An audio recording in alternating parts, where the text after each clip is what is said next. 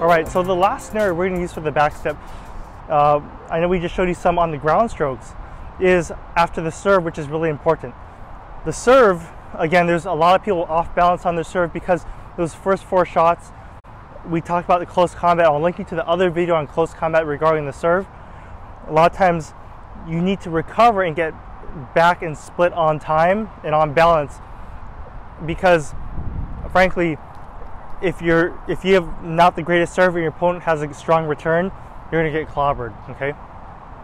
And one of the things we do on the serve, and you're going to watch me here, is let's say you hit, let's say a weaker second serve, boom, and imagine your opponent inside the court attacking. A lot of times, look, you're standing right on the baseline. You're dead meat, you're toast, right? If they fire that ball back deep, you're already playing defense and on the back foot, leaning backwards, your opponent can step in and run a combo on you. So one of the most important footworks is actually using the back step right off the serve. So imagine you're loading. After you hit that serve, you're going to balance 1 on this left foot. This left foot has to be strong and balanced. And then, obviously, if you hit a great serve, you're going to take a step here and split, a transition split. But if you don't hit a great serve here, and you need to move back, well, that's where that back step comes in off the serve. You're going to step forward and then back into a split. And again, that creates space between me and the baseline. All right, I want you to come around on this side. Now that you're on this side, you can see the footwork here. Boom, I'm going to serve, land, back, and split. And depending on how much distance you need, depends on how big of a back split you need to take. Okay? So, obviously, the size of that back step and split depends on, well, if they loop it back deep, you're going to be taking a bigger step. If it's a ball that comes faster, you're going to be serving, boom, here, really low, right? And like, no one does this footwork. That's why feet players are really ready after their serve. You see Federer just ready, just like that, attacking the ball and or defending, okay? But use this in your daily points. This is actually a somewhat advanced topic. I wouldn't worry too much about it, but it will make a difference if you want to follow your serve up and be able to defend well, or follow your serve up and want to attack really fluidly from there. All right, so some examples of the back step off the serve. You see me serve there, that front boom and back to create space. And because it was a decent return, now I can move forward into the next shot instead of having to retreat on that third ball after the serve.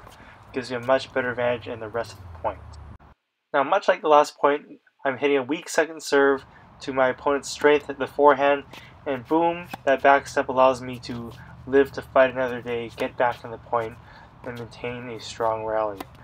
Right, on this last point, you're going to see that again, you have to know your opponent. It's going to his backhand, his weaker side. I can split inside the court because I want to step in and attack. I don't need a back step, okay? So you would use it wisely, use it situationally, and have fun with it this weekend.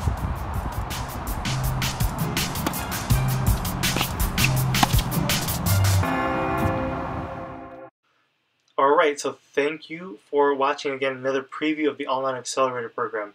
I don't know if this was new for you.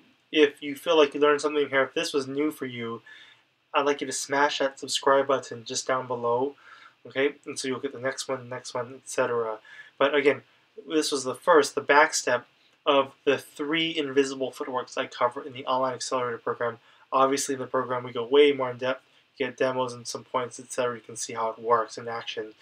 Alright, really glad for you. If you haven't started yet, I'll leave the link below to start that program. And again, what took me many years to learn these footworks, you can have them for literally the price of one lesson with me. So thanks for watching, and I'll see you on the next video.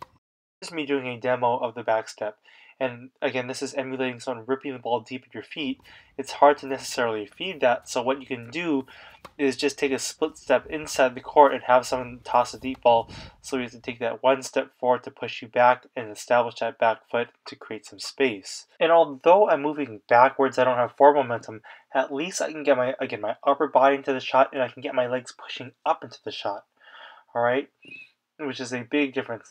A little bit more slow motion, at least I'm pushing up into the ball with my legs. Okay, it's much better than having to take the ball, an inch off the ground.